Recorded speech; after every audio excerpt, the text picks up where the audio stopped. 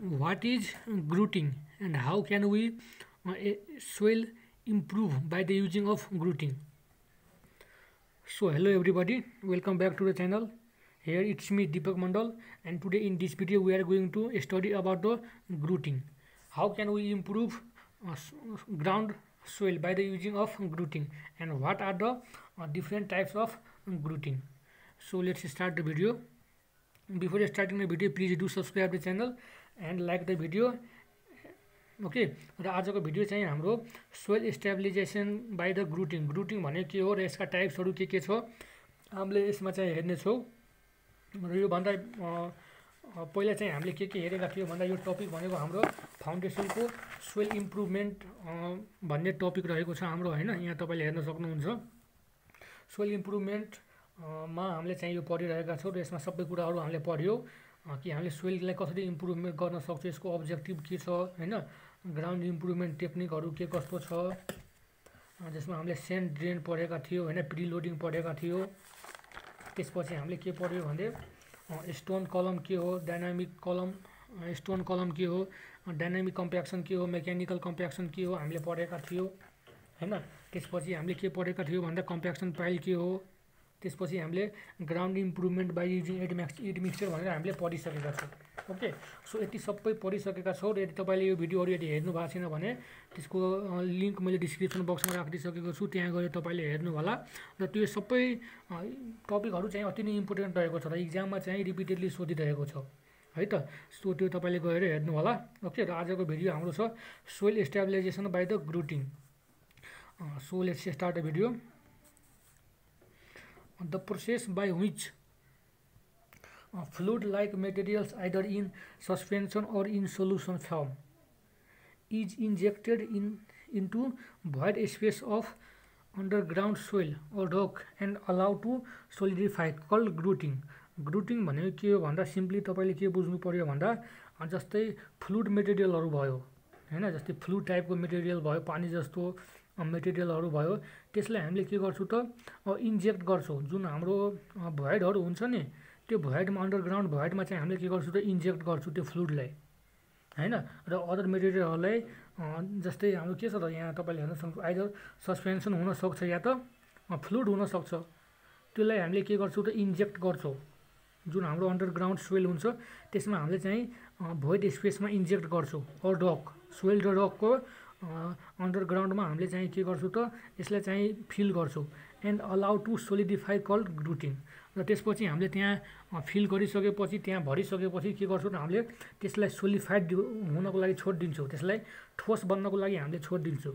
र त्यसरी छोडिसकेपछि के हुन्छ आफ्टर जुन त्यो फ्लुइडहरू हुन्छ हैन, त्यो फ्लुइडहरू के हुन्छ त सोलिड भइसकेपछि त्यसले के गर्छ त त्यसले चाहिँ सोइललाई स्टेबिलाइज गर्ने काम गर्छ, है त। यसरी चाहिँ हामीले के गर्न सक्छौँ त by the using of ग्रुटिङ सोइललाई improve गर्न सक्छौँ। सो तपाईँले आई होप तपाईँले बुझिसक्नु भयो होला ग्रुटिङ भनेको के हो। त्यसपछि help in reducing the void space and hence increase the load carrying capacity of soil or reduce permeability. So यसरी के हुन्छ त भोइडहरू त हामीले चाहिँ त्यसलाई भोइडहरूलाई रिमुभ गर्छौँ, हैन। भोइडहरूलाई घटाइदिन्छौँ। सो घटाइदिइसकेपछि के हुन्छ त त्यहाँ त स्पेस जुन हुन्छ त्यो स्पेस कम हुन्छ, हैन।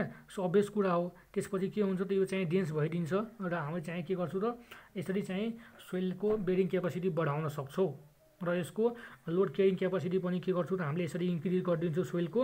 र अभियस कुरा हो यदि हामीले कम्प्याक्ट गर्यो भने सोइलको त्यसको पर्मिएबिलिटी घट्छ, हैन। त्यहाँबाट पानीहरू हुन्छ, मोइस्चरहरू हुन्छ, त्यो चाहिँ घट्छ, हैन, त्यहाँबाट रिमुभ हुन्छ। सो यसरी हामीले के गर्न सक्छौँ त त्यसको बेरिङ क्यापेसिटी बढाउन सक्छौँ र पर्मिएबिलिटी घटाउन सक्छौँ, और बोथ दुईटै हामीले गर्न सक्छौँ। त्यसपछि ग्रुटिङ proves specially effective in flowing case. जुन हामीले ग्रुटिङहरू जुन हामीले युज गर्छौँ नि, यो यसको चाहिँ सर्टेन केसहरू छ। सो केसहरू हामीले हेर्छौँ। फर्स्ट केसमा के छ त when the foundation has to be constructed below the ground water. यदि पानीको भित्रमा हामीले चाहिँ यदि फाउन्डेसन बनाउनु छ भने in this case ग्रुटिङ proves to be more beneficial then डिवाटरिङ। यसमा चाहिँ के हुन्छ भन्दा यदि हामीलाई वाटरको तल चाहिँ हामीले यदि कन्स्ट्रक्सन गर्नु छ भने त्यहाँबाट हामीले चाहिँ मात्रै पानी निकालेर त भएन, हैन। सो यो केसमा चाहिँ हामीले के गर्छौँ त ग्रुटिङ चाहिँ त्यहाँ प्रोभाइड गर्छौँ है त। भन्नुको मतलब त्यहाँ हामीले फ्लुइड हाल्छौँ र त्यो फ्लुइडलाई के गर्छौँ त हामीले सोलिडिफाई गर्छौँ है त। किन भन्दा अब त्यहाँबाट पानी निकाल्न त सम्भव हुँदैन, त्यही भएर हामीले चाहिँ के गर्छौँ त त्यो एउटा फ्लुइड मेटेरियल त्यहाँ इन्जेक्ट गरिदिन्छौँ र त्यहाँ के गर्छौँ त त्यो सोलिड भइसकेपछि त्यो आफै कम्प्याक्ट हुन्छ हैन। र नेक्स्ट पोइन्टमा के छ त when there is difficult for access to the foundation, र त्यहाँ के हुन्छ त भन्दा फाउन्डेसन बनाउन यदि त्यहाँ डिफिकल्ट भयो भने त्यो लेभलमा त्यसको लागि पनि हामीले के गर्छौँ, this is very often in the case in city work in tunnel shaft हैन, सिवर एन्ड सबवे कन्स्ट्रक्सन। यो चाहिँ हामीले जेनरली के गर्छौँ भन्दा जहाँ हामीलाई जस्तै मैले तपाईँले यहाँ इक्जाम्पलबाट सम्झाउन चाहन्छु, जस्तै टनलहरू भयो, साफ्ट भयो होइन, सिवर्सहरू भयो, सबवे कन्स्ट्रक्सन भयो, यिनीहरूमा के गर्छौँ त हामीले त्यहाँ त डिफिकल्ट हुन्छ नि त हामीलाई फाउन्डेसन बनाउनको लागि, त्यहाँ एक्सेस पनि डिफिकल्ट हुन्छ होइन, त्यहाँ स्पेस पनि धेरै हुँदैन, हामीले त्यहाँ गएर राम्रोसित काम पनि गर्न सक्दैनौँ होइन। सो त्यति बेला हामीले चाहिँ के गर्छौँ त हामीले यो चाहिँ ग्रुटिङ हामीले युज गर्छौँ। त्यसपछि थर्ड पोइन्टमा के छ त when geometric dimension of foundation are complicated, जति बेला फाउन्डेसनको डाइमेन्सन चाहिँ के हुन्छ त कम्प्लिकेटेड हुन्छ and involves many बाउन्ड्रिज and contact John, र धेरै बाउन्ड्रीहरू भयो भने त्यति बेला हामीले के गर्छौँ त यो चाहिँ ग्रुटिङ युज गर्छौँ। ओके, सो यसरी हेर्दा ग्रुटिङ के छ त स्पेसली तीनवटा केस भयो हाम्रो, construction for below the ground water, difficult for the access of foundation र dimension of foundation are complicated. So यो तीनवटा केसमा हामीले चाहिँ के गर्छौँ त ग्रुटिङ युज गर्छौँ। ओके, सो आई होप तपाईँहरूले चाहिँ बुझिराख्नु भएछ होला।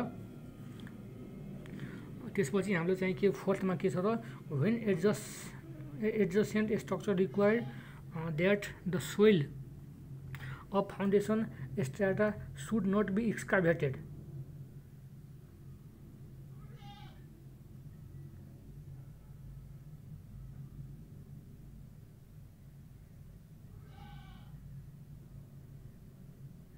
र यहाँ तपाईँले यहाँ हेर्न सक्नुहुन्छ फोर्थमा के हाम्रो रहेको छ भन्दा यहाँ फाउन्डेसनको जुन हाम्रो स्ट्राटा हुन्छ नि हैन, त्यो स्ट्राटालाई यदि त्यहाँबाट हामीले चाहिँ हटाउन सक्दैनौँ भने नट टु बी एक्सकाभेटेड, त्यति बेला हामीले चाहिँ के गर्छौँ त त्यो हामीले ग्रुटिङको युज गर्छौँ है त। सो आई होप तपाईँले यो चारवटा पोइन्टहरू नट एक्सकाभेटेड गरेर हामीले चारवटा पोइन्टको लागि स्पेसली हाम्रो चाहिँ यो कन्डिसनहरू रहेको छ हैन। यो फलोइङ केस भन्दा तपाईँले बुझ्नुहुन्छ चारवटा केस रहेको छ हाम्रो जसमा हामीले चाहिँ स्पेसली ग्रुटिङ युज गर्छौँ है त। र अब चाहिँ हामीले यहाँ हेरिरहेका छौँ के हेर्छौँ भन्दा यसको ग्रुटिङको टाइप्सहरू के छ हैन। सो यहाँ तपाईँले हेर्न सक्नुहुन्छ मेनली टु टाइप्सको ग्रुटिङ हामीले चाहिँ प्रोभाइड गर्छौँ, जसमा फर्स्ट भनेको सिमेन्ट ग्रुटिङ र सेकेन्ड भनेको केमिकल ग्रुटिङ हो है त। यसरी दुईवटा टाइप्स हुन्छ ग्रुटिङको, सिमेन्ट ग्रुटिङ र केमिकल ग्रुटिङ।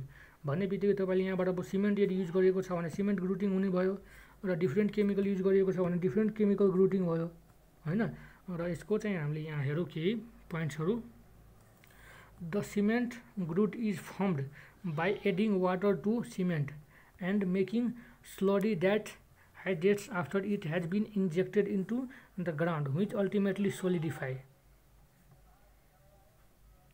यहाँ के छ त यो भनेको के हो त यहाँ तपाईँले यहाँ यो वनको लागि हो हैन। यहाँ के भनेको छ सिमेन्ट ग्रुटिङमा के हुन्छ भन्दा यसमा चाहिँ के हुन्छ भन्दा सिमेन्ट ग्रुटिङमा जुन सिमेन्ट हुन्छ नि हाम्रो त्यसमा हामीले के गर्छौँ त वाटर एड गर्छौँ।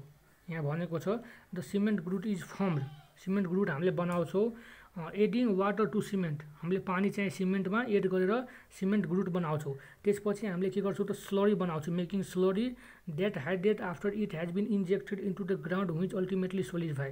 त्यसपछि हामीले स्लरी बनाउँछौँ होइन, र स्लरी बनाइसकेपछि के हुन्छ त्यो हाइड्रेट हुन्छ होइन, त्यहाँ भएको वाटर चाहिँ सुक्छ, सुकिसकेपछि के हुन्छ त अल्टिमेट फाइनली चाहिँ के हुन्छ त्यो सोलिडिफाई हुन्छ।